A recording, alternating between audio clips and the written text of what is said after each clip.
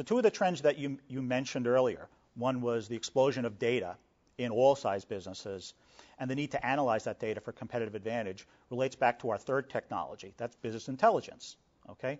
What does business intelligence mean for small and medium businesses, and where is that going? Well, see, business intelligence is the way executives have to take a look at their organization to find out what's working and what's not real time.